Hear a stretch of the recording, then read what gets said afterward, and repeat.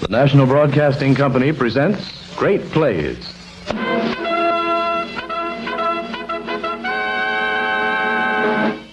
Great Plays.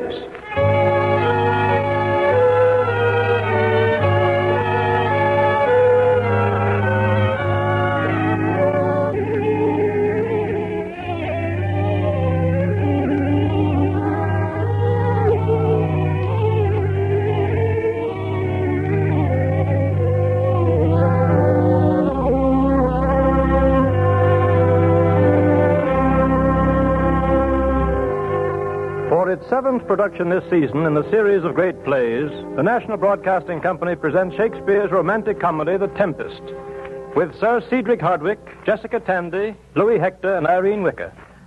This charming and imaginative drama represents the Bard of Avon at the full maturity of his art. It may have been the last play that he wrote. It is certainly his most highly original work. It stands alone in bold perfection among the great plays of all literature.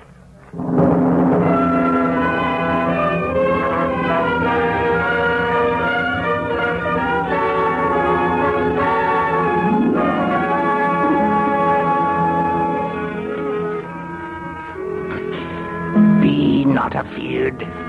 The isle is full of noises, sounds, and sweet airs that give delight and hurt not.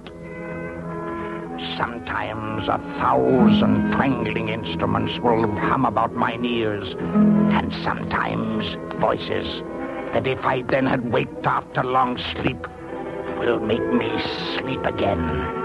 And then, in dreaming, the clouds methought would open and show riches ready to drop upon me, that when I waked, I cried to dream again.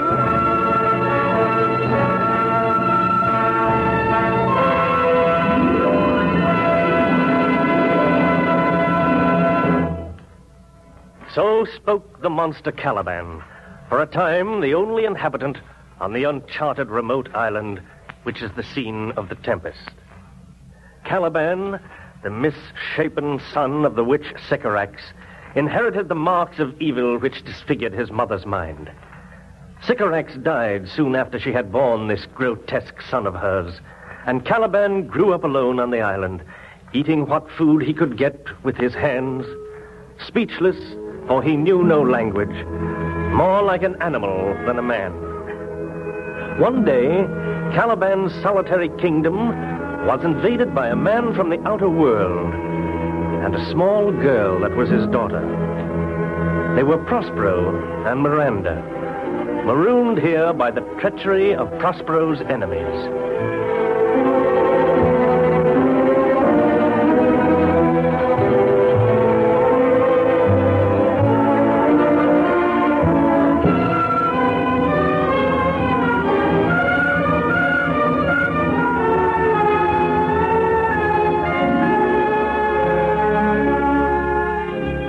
Prospero had been Duke of Milan before he was cast away on this island. But he was not the type of ruler to succeed in a corrupt world.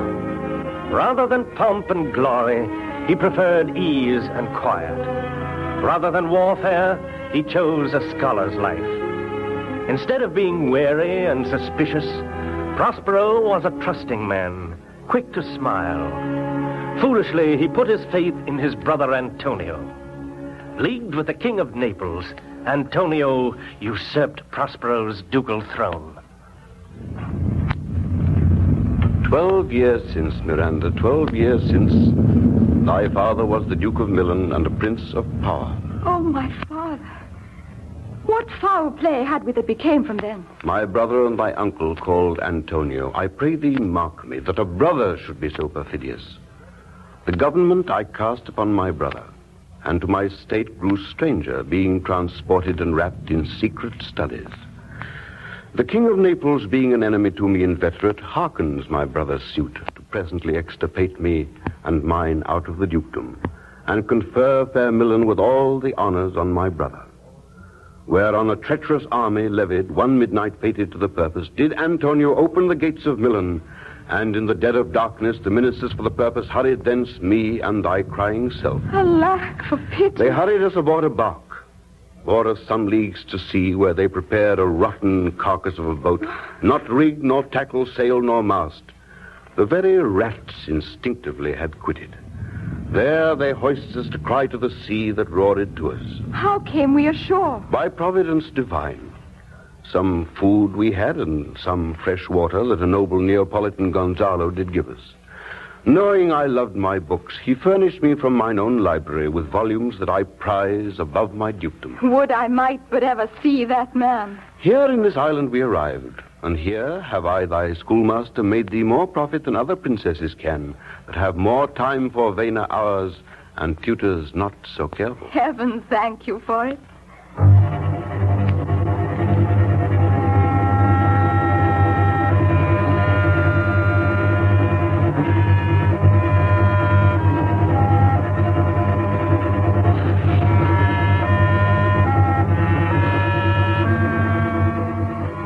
Although Prospero's first task was the upbringing and education of his daughter Miranda, yet in his kindness he found time to teach that strange creation Caliban how to live more comfortably, and above all, how to speak.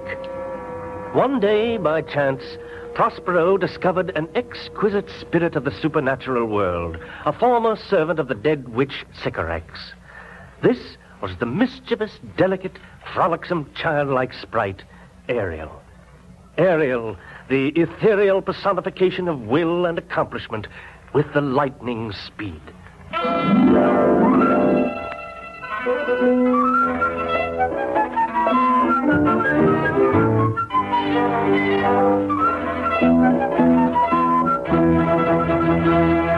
Prospero, having released him from his prison in a cloven pine, Ariel swears lasting obedience. He fills the isle with sweet music. He revels in his fun. On a summons from Prospero, he appears. All hail, great master! Grace, hail! I come to answer thy best pleasure. I come from the deep nook, where once thou call'st me up at midnight to fetch dew from the still vexed Bermoothes. I come to answer thy best pleasure. Seek to fly, to swim, to dive into the fire, to ride on the curled clouds, to thy strong bidding tosk Ariel and all his gaiety.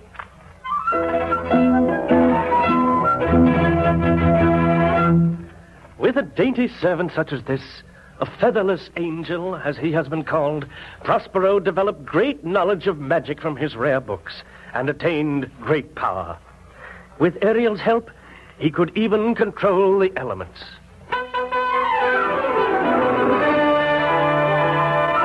One day, Ariel brings Prospero startling news. The very two villains who had deposed him and callously set him and his daughter adrift, Antonio and the King of Naples, are at that moment traveling on the high seas. Prospero calls Ariel to him. Go, Ariel, he says, and create such a tempest upon the seas that my enemies will be shipwrecked and cast ashore here. Such a storm does Ariel create. The wind howls, the thunder roars, the waves roll like mountains. The ship begins to sink.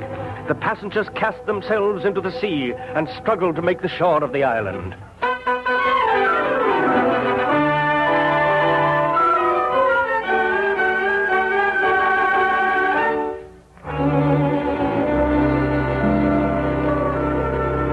Ariel, under Prospero's orders, is careful that each passenger and member of the crew reaches land safely, though on different parts of the island.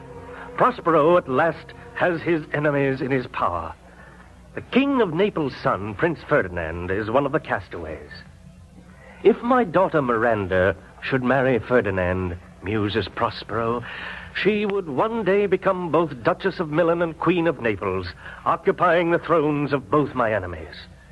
Might not this be a quaint beginning to revenge? Prospero directs Ariel to bring Prince Ferdinand to him, to lure him across the island with a song.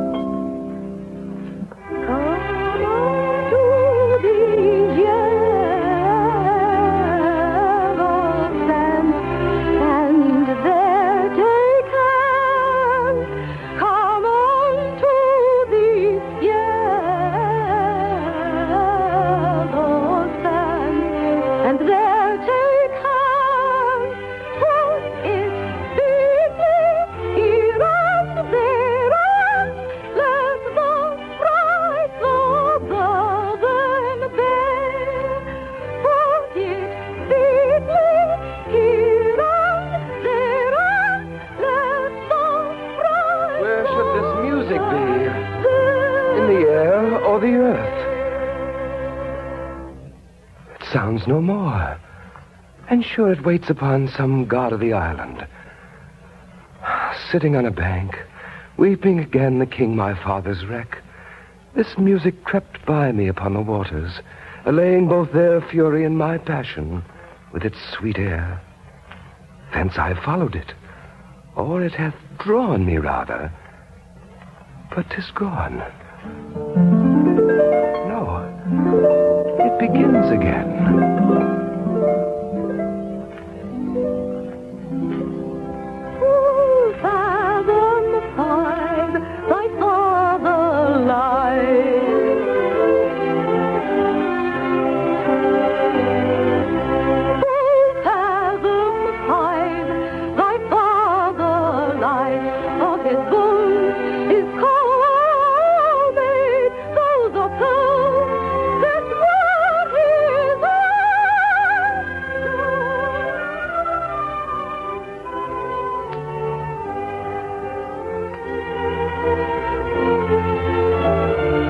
On by Ariel's song, Prince Ferdinand nears the place where Prospero and Miranda stand.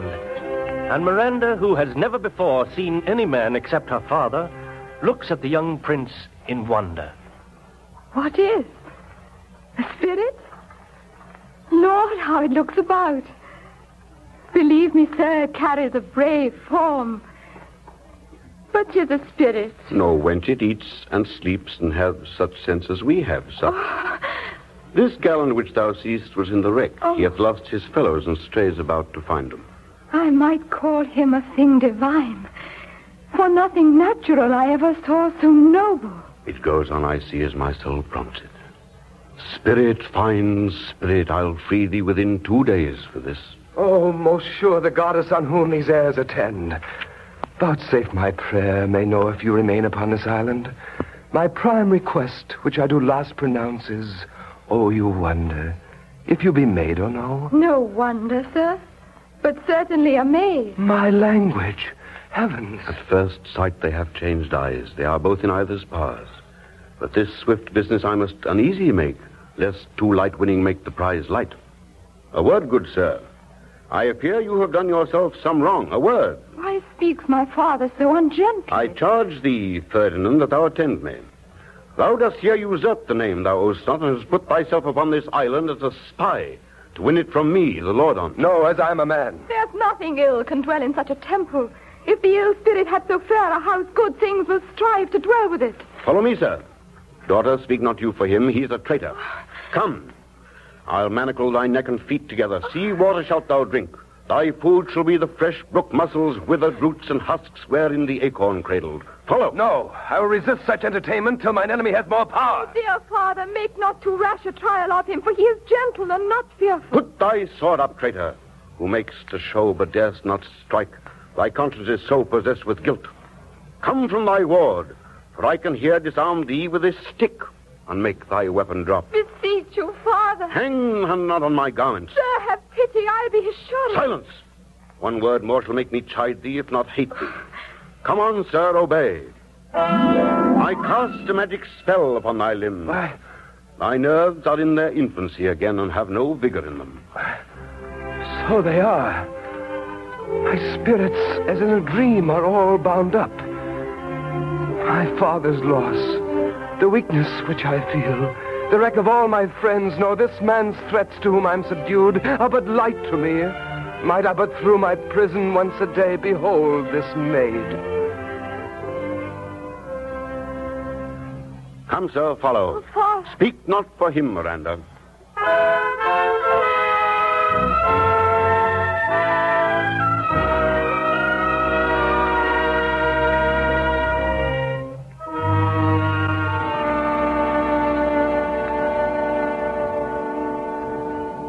Meanwhile, Ferdinand's father, Alonso, King of Naples, sits on the shore of a different part of the island with Prospero's brother Antonio and his own brother Sebastian, and Gonzalo, the kindly old nobleman who had helped Prospero and Miranda many years before. As Alonso sits bowed in grief, Gonzalo attempts to console him. Beseech you, sir, be merry. Oh. You have cause, so have we all of joy, for our escape is much beyond our loss. Our hint of woe is common. Every day some sailor's wife, the master of some merchant, and the merchant have just our theme of woe. But for the miracle, I mean our preservation. Prithee, peace. He receives comfort like cold porridge. The visitor will not give him more, so... Look, he's winding up the watch of his wit. By and by it'll strike. Sir, One, tell. though this island seem to be desert, uninhabitable and almost inaccessible, yet the air breathes upon us here most sweetly, and here is everything advantageous to life. If but one of his pockets could speak, would it not say he lies? Methinks our garments are now as fresh as when we put them on first. Oh, what impossible matter will he make easy next? I think he'll carry this island home in his pocket and give it to his son for an apple. And sowing the kernels of it in the sea, bring forth more islands. Sir, we were talking that our garments seem now as fresh as when we were at Tunis at the marriage of your daughter, who is now queen. You cram these words into mine ears against the stomach of my sense. Would I had never married my daughter there, for coming thence my son is lost. Oh, thou mine heir of Naples and of Milan, what strange fish hath made his meal on thee? Sir, he may live. I saw him beat the surges under him and ride upon their backs, his bold head above the contentious waves he kept. No, he's gone. It is foul weather in us all, good sir, when you are cloudy. Foul weather. Very foul. Had I plantation of this isle, my lord, He'd sowed with nettle seed. Or docks, or mallows. and were the king on't, what would I do? Escape being drunk for want of wine. In the Commonwealth, I would by countries execute all things. For no kind of traffic would I admit, no name of magistrate. Letter should not be known, riches, poverty, and use of service, none. Contract, succession, born, bound of land, tilth, vineyard, none. No use of metal, corn, or wine, or oil, no occupation, all men idle, all, and women too, but innocent and pure, no sovereignty. Yet he would be king on't. The latter end of his commonwealth forgets the beginning. I would with such perfection govern, sir, to excel the golden age. Save his majesty. Long live Gonzalo. And do you mark me, Prithee, no more. Thou dost talk nothing to me.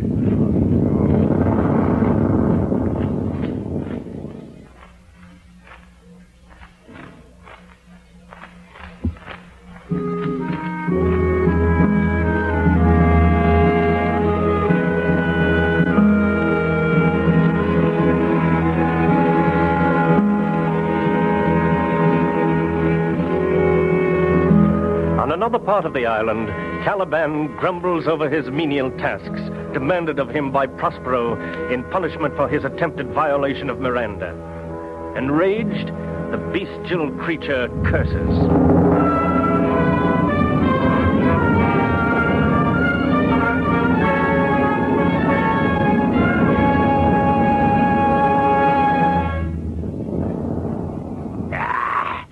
All the infections that the sun sucks up from bogs, fens, flats on Prospero fall, and make him by inch meal a disease. His spirits hear me, and yet I needs must curse. But they'll nor pinch, fright me with urchin shows, pitch me i' the mire, nor lead me like a firebrand in the dark out of me way, unless he bid them. But for every trifle they are set upon me, sometimes like apes that mow and chutter at me, and after bite me. Sometime am I all wound round with adders, who with cloven tongues do hiss me into madness.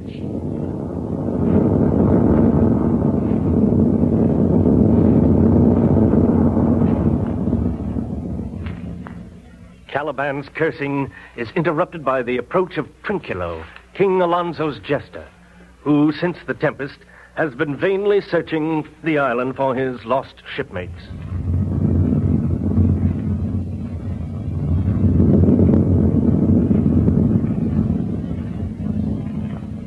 Oh, here's neither bush nor shrub to bear off any weather at all, and another storm brewing. Oh, I hear it sing in the wind. I know not where to hide my head. Lo, now lo.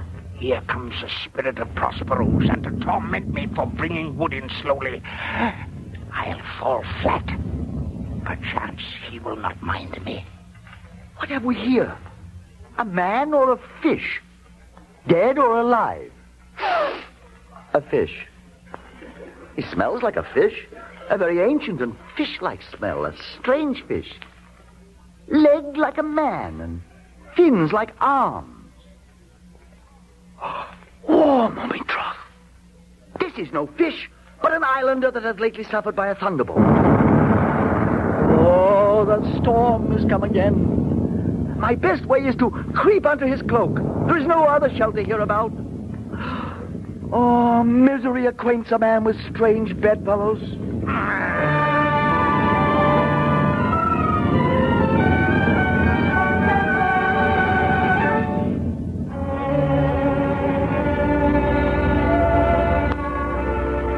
Trinculo huddles beneath Caliban's cloak. Caliban, believing him to be some punishing spirit of Prospero's, lies still as death, paralyzed with fear. When through the woods, a second man approaches. I shall no more to see. Here shall I die a show. Yes, 'tis a scurvy tune to sing at a man's funeral. Well, here's my comfort.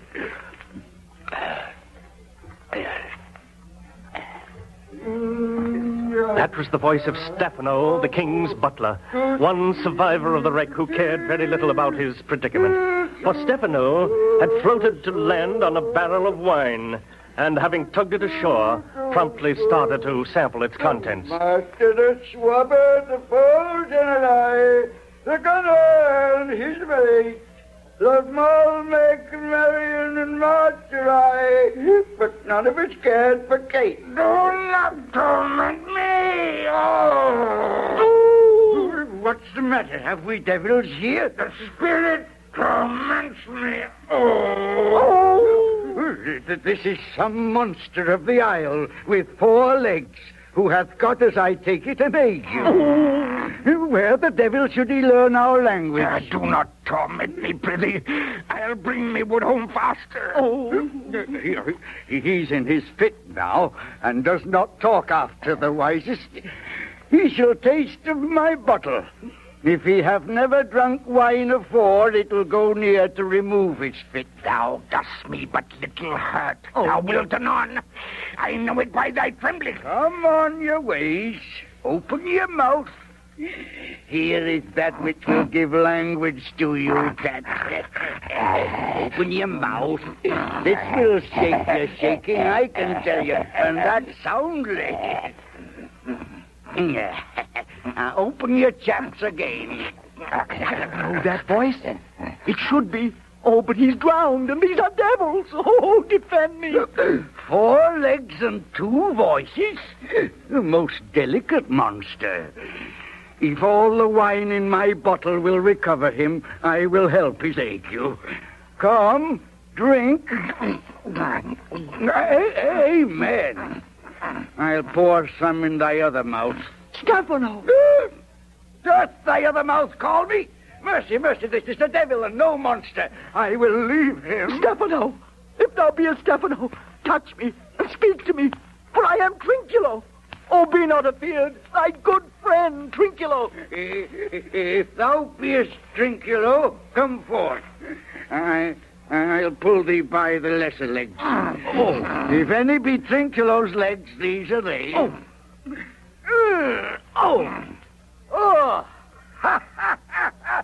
Thou art very Trinculo indeed. How camest thou to be in the siege of this mooncalf? I took him to be killed with a thunderstroke. But art thou not drowned, Stefano? No. I hope now that thou art not drowned. No. And art thou living, Stefano? Oh, Stefano! Do Neapolitans escape? Prithee, do not turn me about. My stomach is not constant. These be fine things, and if they be not sprites, that's a brave god, and bear celestial liquor.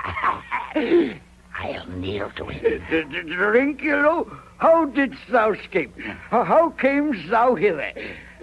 Swear by this bottle how thou camest hither. I escaped upon a butt of sack which the sailors heaved overboard. By this bottle, which I made of the bark of a tree with my own hands since I was cast ashore. I'll swear upon that bottle to be thy true subject, for the liquor is not earthly. Trinculo, swear then how thou escapest. I swam ashore, man, like a duck. I can swim like a duck, I'll be sworn. Oh, Stefano, hast any more of this? The whole butt, man. My cellar is in a rock by the seaside where my wine is hid. How now, mooncalf? How doth thine ague you? Hast thou not dropped from heaven? Out of the moon, I do assure thee. I was the man in the moon when time was. I've seen thee in her, and I do adore thee. Come, swear to that on my bottle. I will furnish it anon with new contents. Swear. By this good light, this is a very shallow monster. I afeared of him. A very weak monster. The man in the moon. A most poor, credulous monster. I'll show thee every fertile inch of the island, and I will kiss thy foot. I pray thee be my guard. By this light, a most perfidious and drunken monster. When God's asleep, he'll rob his bottle. I'll kiss thy foot. I'll swear myself thy subject. Come then, down and swear. And I'll show thee the best springs.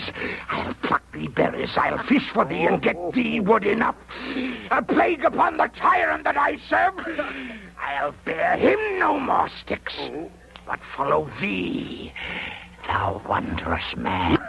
A most ridiculous monster. To make a wonder of a poor drunkard. I prithee, let me bring thee where crabs grow, and I with my long nails will dig thee pig nuts, show thee a jay's nest, and instruct thee how to snare the nimble marmoset. I'll bring thee to clustering filberts, and sometimes I'll get thee young scammels from the rocks. Wilt thou go with me? I prithee now, lead the way without any more talk. Trinculo, the king, and all our company else being drowned, we will inherit here. Here. Prepare my bottle. Fellow Trinculo, we'll fill him by and by again. Farewell, master.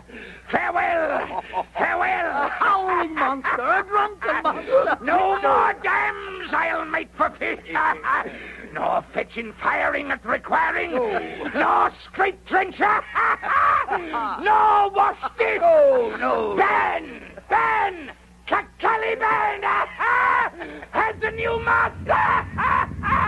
Get a new man.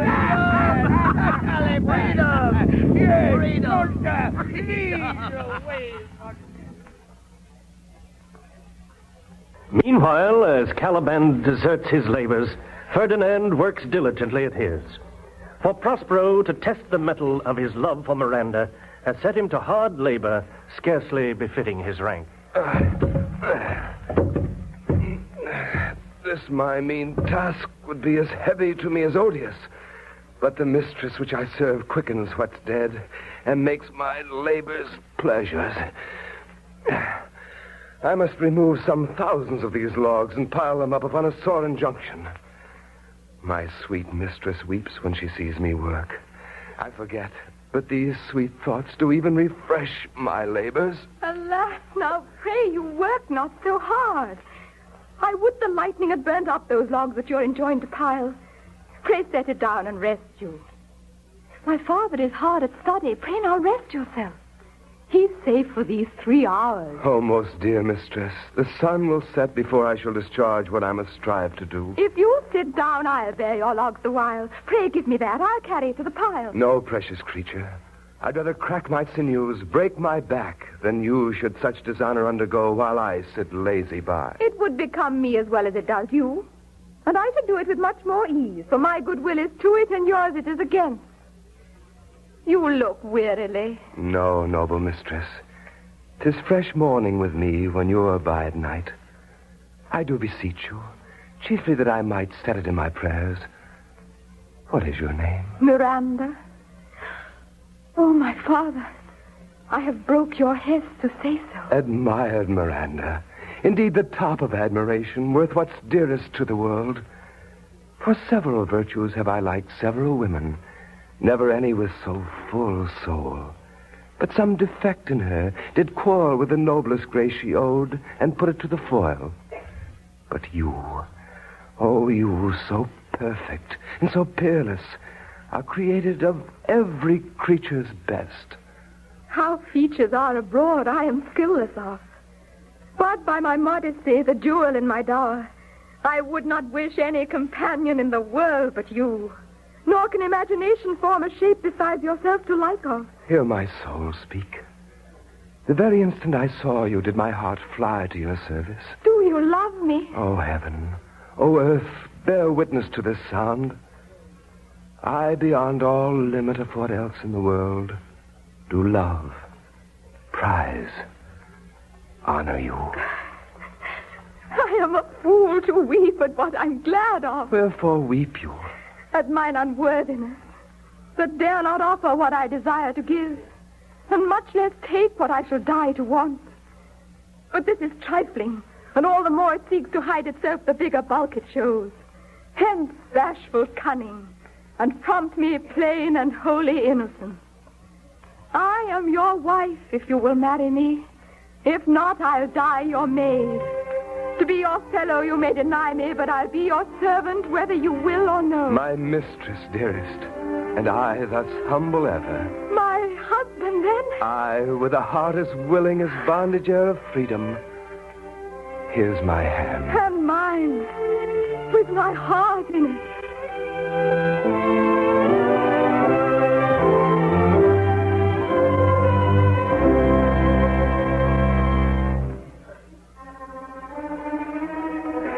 On another part of the island, sprawled out before a great cask of wine, are those three bibulous companions, Stefano, Trinculo, and the quaint monster Caliban. Tell not me. When the butt is out, we will drink water. Not a drop before. Servant monster, drink to me. Servant monster. Oh, the folly of this island. They say there's but 5 upon this isle. We are 3 of them. If the other 2 be brain like us, the state totters. Drink, servant monster, when I bid thee.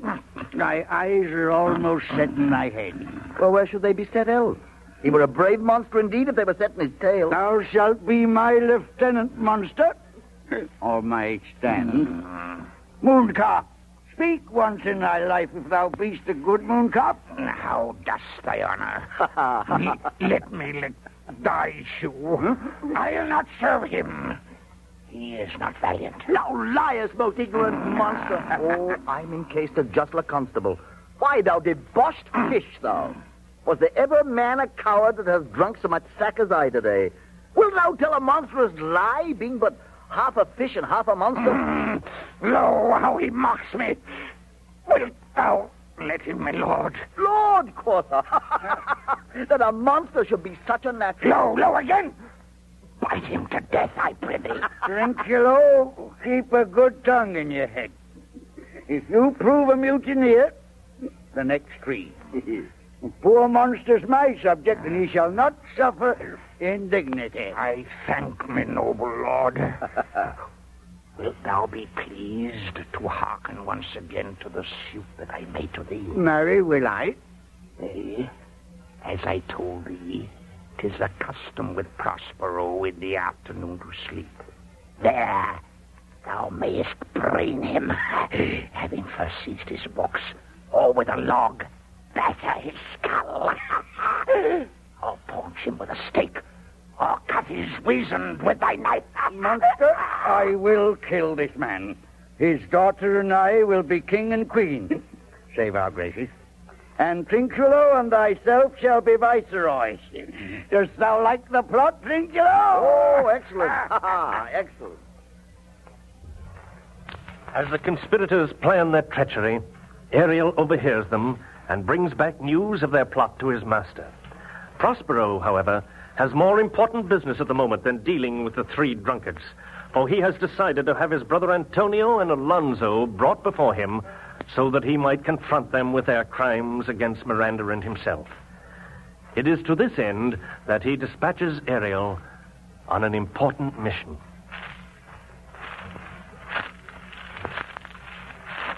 By Lakin, I can go no further, sir. By your patience, I needs must rest me. Old lord, I cannot blame thee. Sit down and rest. Even here I will put off my hope and keep it no longer for my flatterer. My son is drowned whom thus we stray to find, and the sea mocks our frustrate search on land. Well, let him go.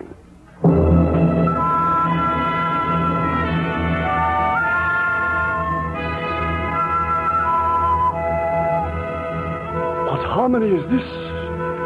My good friends, hark! Marvelous sweet music.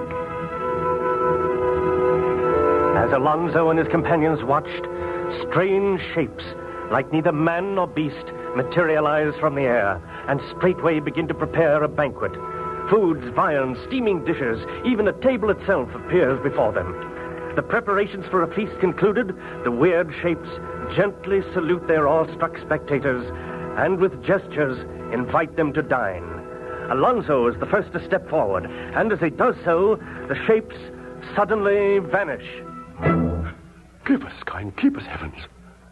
What were these? A living drollery.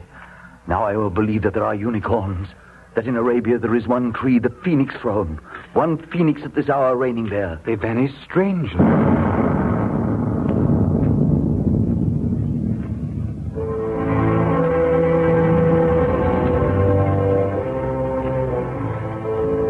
As the spirits vanish, Ariel appears, not in his familiar boyish form, but in the horrible shape of a vulture. Like a bolt of lightning from the sky, he descends, hovering above the great banquet table, clapping his wings.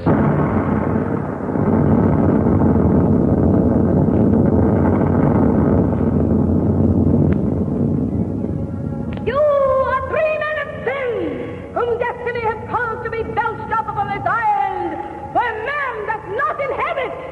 I and my fellows are ministers of fate, and you, most men being most unfit to live, we have made mad! Oh. And even with such like valor, men hang and drown their brothers, sir! Oh.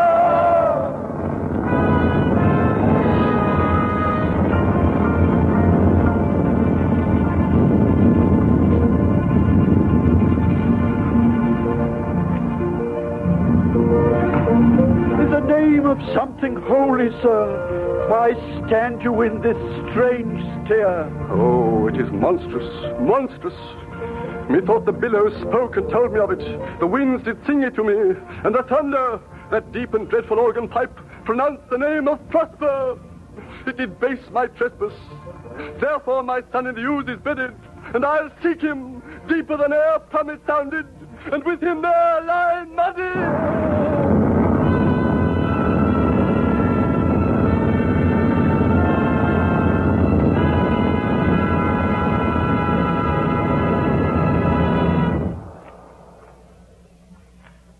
Before the cave, hand in hand, stand Ferdinand and Miranda, facing a now smiling Prospero.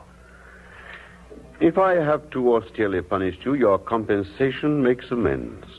For I have given you here a thread of mine own life. All thy vexations were but my trials of thy love, and thou hast strangely stood the test.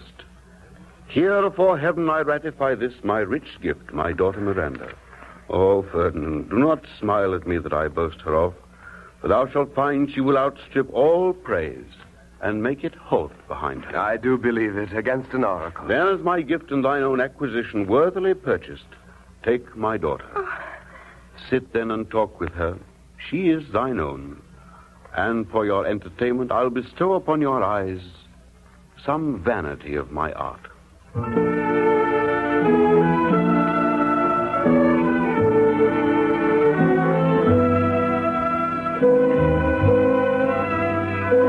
True to his word, Prospero calls forth nymphs and goddesses to dance and sing and give a marriage blessing to the young lovers. Enraptured, Ferdinand and Miranda watch till the players in the scene fade slowly from sight like a spent vision.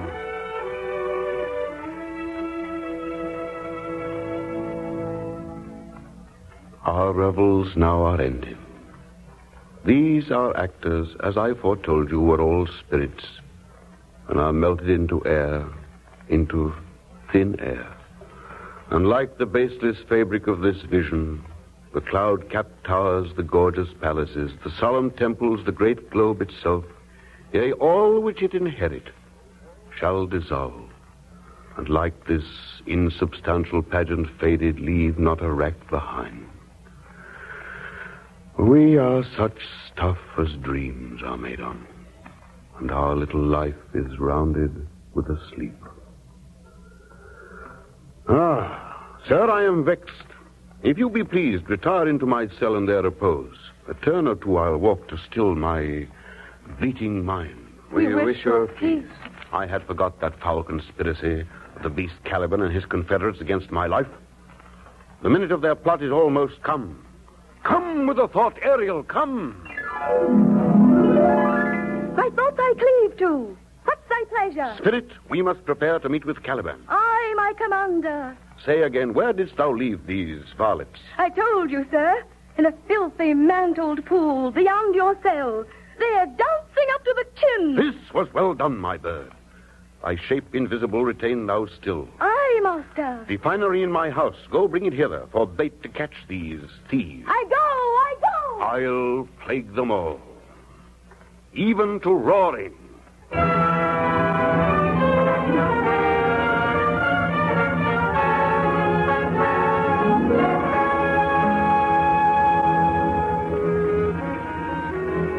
As a decoy to lure the three drunken conspirators away from their murderous purpose, Prospero and Ariel hang out a line, and on it the richest garments they can find, silken doublets, robes of state.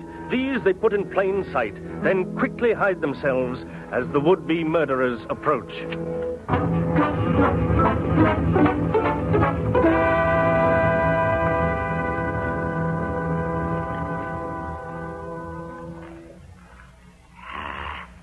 Pray you, tread softly, that the blind mole may not hear a footfall. We now are near his cell. Monster, your fairy, which you say is a harmless fairy, has done little better than play the jack with us. Do you hear, monster? If I should take a displeasure against you, look you... Oh, thou wert but a lost monster. Oh, good my lord, give me thy favor still. Speak softly.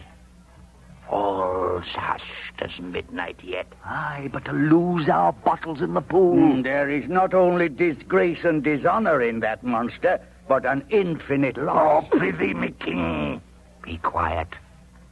Seest thou here?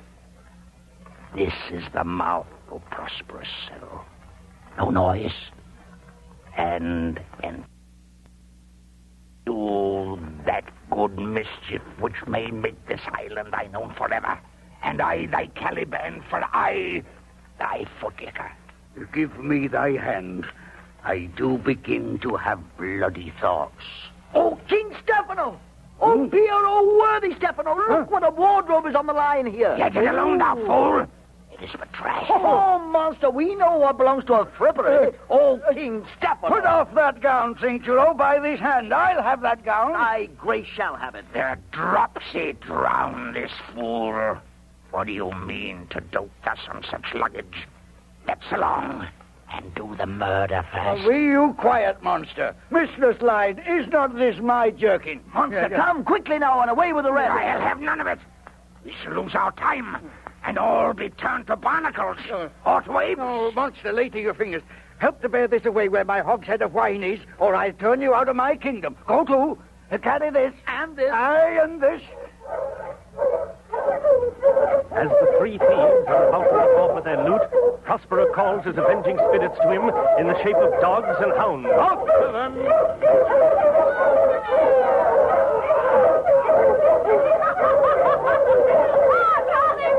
Let's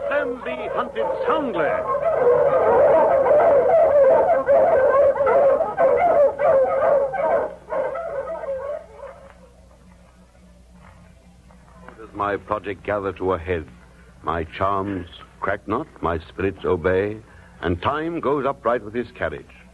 How's the day? On the 6th hour, at which time, my lord, you said our work should cease. I did say so when first I raised the Tempest. How fares the king and his followers? Confined together in the same fashion as you gave in charge all prisoners, sir, in the lime grove which weather fends your cells. They cannot budge till your release. The king, his brother, and yours abide all three distracted, and the remainder mourning over them, brimful of sorrow and dismay. But chiefly him that you term, sir, the good old Lord Gonzalo. His tears run down his beard like winter's drops from the eaves of reeds. Your charm so strongly worked them, that if you now beheld them, your affections would become tender. Dost thou think so, spirit? Mine would, sir. Were I human. And mine shall. Though with their racks I am struck to the quick, the rarer action is in virtue than in vengeance. They being penitent, the sole drift of my purpose doth extend not a frown further. Go, release them, Ariel.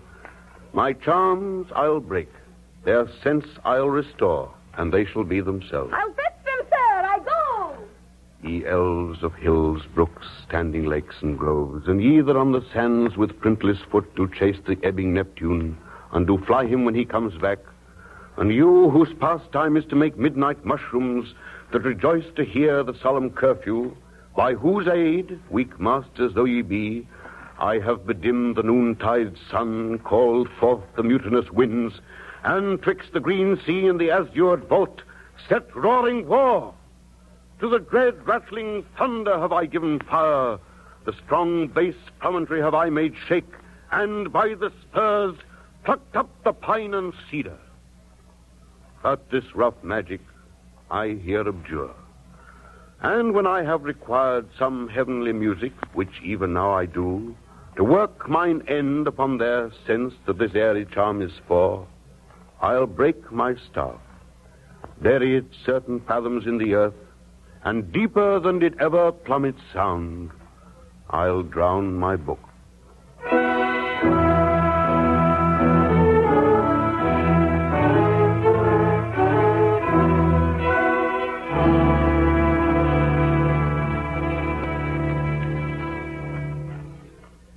Soon Ariel returns, leading Antonio, Alonso, Sebastian, and the old Lord Gonzalo. They come forward like men walking in their sleep, neither seeing nor hearing. Ariel leads them inside the magic circle which Prospero had drawn upon the ground. There stand, for ye are spell-stopped. A solemn air and the best comforter to an unsettled fancy cure thy brain.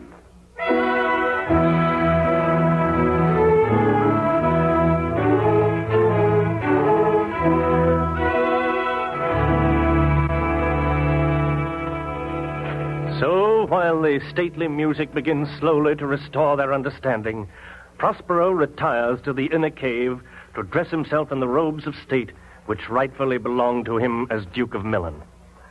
And as Prospero dressed, the charm cast about Alonso and his companions dissolved. They look about and wonder at the strange cave. Suddenly, Prospero reappears before them. Behold, Sir King, the wronged Duke of Milan, Prospero. For more assurance that a living prince does now speak to thee, I embrace thy body. And to thee and thy company I bid a hearty welcome. Whether thou beest Prospero or no, or some enchanted trifle to abuse me, as late I have been, I not know. Thy dukedom I resign, and do entreat thou pardon me my wrongs.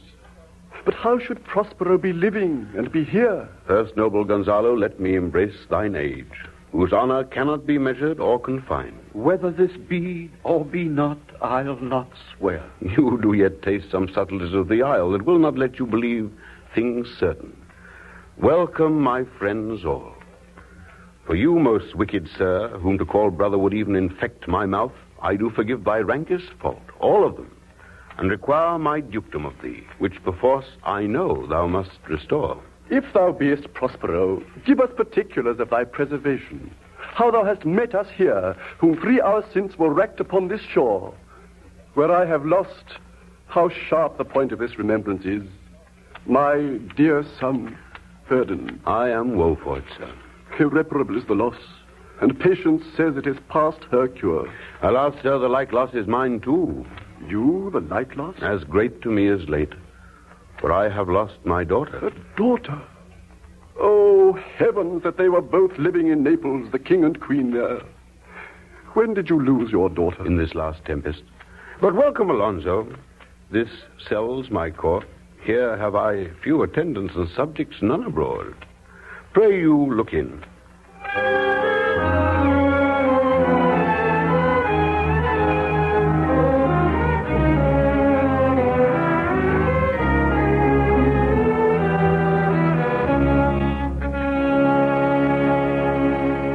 Thus Prospero directs their attention to the entrance of his cell. Speechless with amazement, they behold there Ferdinand and Miranda playing chess.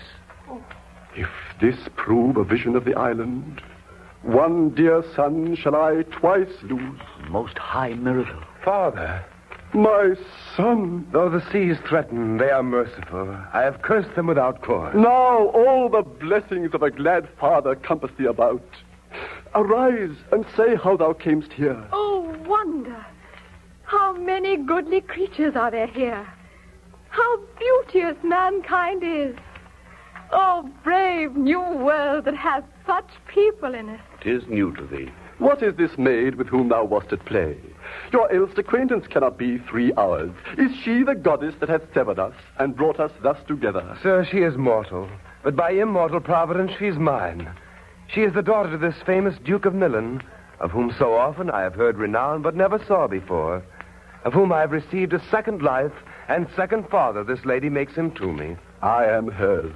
But oh, how oddly will it sound that I must ask my child forgiveness. There, sir, stop. Let us not burthen our remembrances with heaviness that's gone. I have inly wept, or should have spoke ere this. Look down, you gods, and on this couple drop a blessed crown. I say amen, Gonzalo. Sir, all this service have I done since I went. Yes, Ariel, my Trixie's spirit.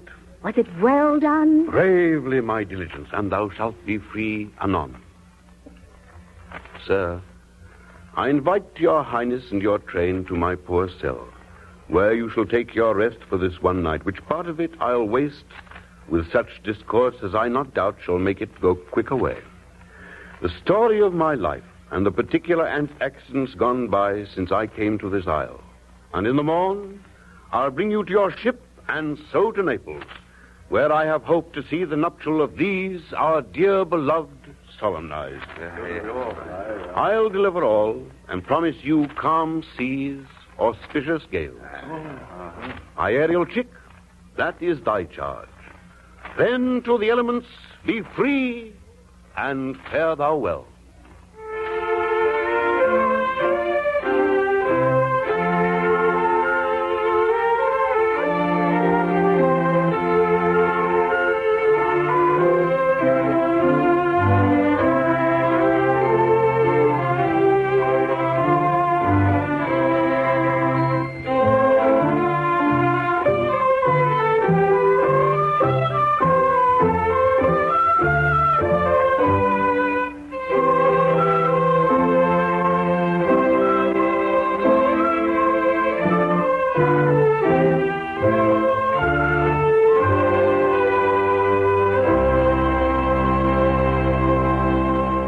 During the past hour, you have heard Shakespeare's The Tempest, as adapted for the air by Charles Newton, with the following cast. Sir Cedric Hardwicke, Prospero; Jessica Tandy, Miranda; Irene Wicker, Ariel; Louis Hector, Caliban; William Podmore, Stefano; Horace Braham, Trinculo; John Abbott, Alonso; John Moore, Antonio; Carlton Young, Ferdinand; J.P. Wilson, Gonzalo; William Rainey, narrator. Original music composed by Gail Kubick. The orchestra was directed by Joseph Honte.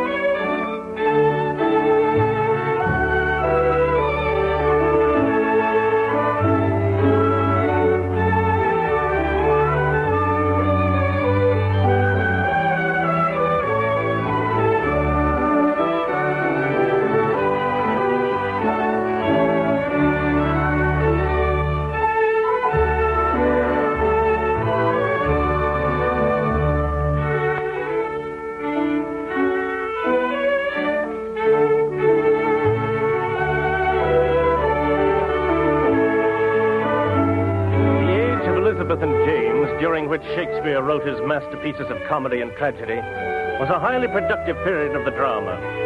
Besides Shakespeare, it produced such poet-playwrights as Marlowe, Ben Jonson, Beaumont, Fletcher, and many others whose names are immortal.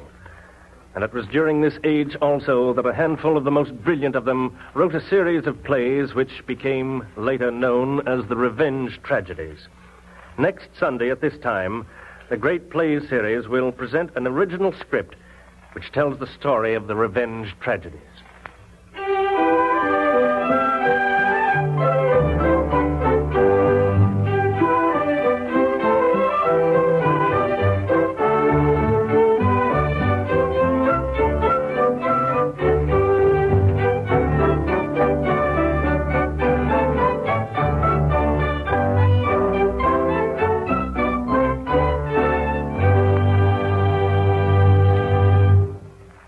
A Great Plays Drama Guide by Blevins Davis, who arranged for the series, is available to our radio audience through the Columbia University Press at the cost of 25 cents.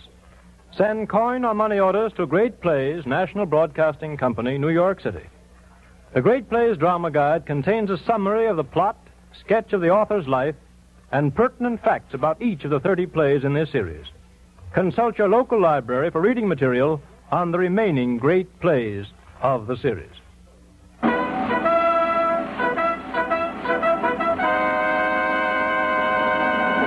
This is a special announcement.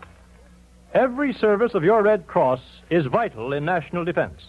Your membership is Mercy's badge of honor. Join the Red Cross and tell your friends to join.